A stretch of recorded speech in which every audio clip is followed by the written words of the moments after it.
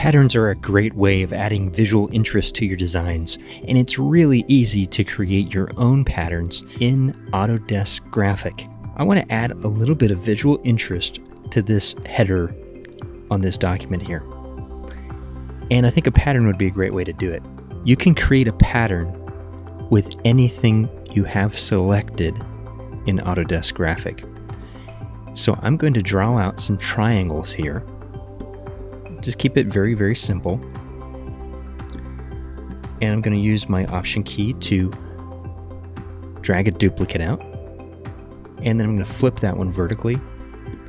I'm going to select both of those, drag another duplicate, and flip those vertically again. And then just drag them out so they're kind of in between those other two. Then I'm going to select everything, go to my Arrange, Distribute horizontally. Now you can do whatever kind of shapes you want. With these 4 triangles selected, I'm going to go to my color fill options here and choose the 3rd tab, which is pattern.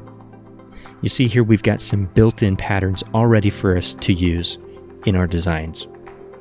And we have a little button right down here with a plus sign. You see when I hover over it, it highlights in blue. When I click that, it will add whatever I have selected as a new pattern that I can use to fill any shape I want. So I'm going to click that, and you can see it's added our pattern right there. There's our triangles. Now I can get rid of these triangles that I had, and I'm going to select my rectangle shape here that's just being filled currently with a solid color. Another really powerful thing about Graphic is the ability to have multiple fills. So with this one shape, I'm going to add a new fill.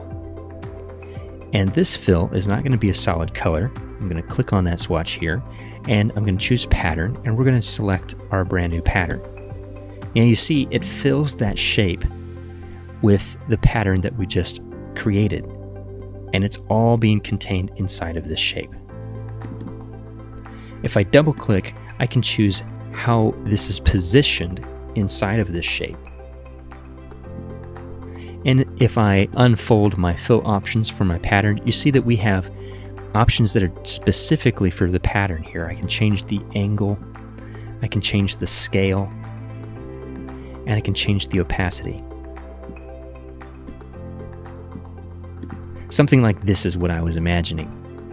So now we have got a header for this party with a lot more visual interest. This also works with seamless textures. So if you have some seamless textures already, or find some online, there's many resources to find free seamless textures, or if you know how to make these in a pixel-based program, you can certainly do that and bring them into Autodesk Graphic and use those as pattern fills as well. So this image I have selected is just a JPEG that I dragged into this document in Graphic. With the photo selected, I'll go to my pattern tab. I'll hit the plus button, and you can see it's added it right there once again to our pattern fill options. Now I'm going to draw out a new rectangle, go back to my pattern fill, and choose that concrete looking texture. And now I can resize my shape, and you can see it automatically fills this shape no matter how I change its size or shape with that seamless texture. If I unfold my fill options, I get the same features to tweak how this is being filled. Also, if I double click, I can reposition which part of the photo is filling my shape. Now I can place some text that I had prepared and just drag and drop it right on top. Now you know how you can create your own patterns using Autodesk Graphic. Thanks for watching.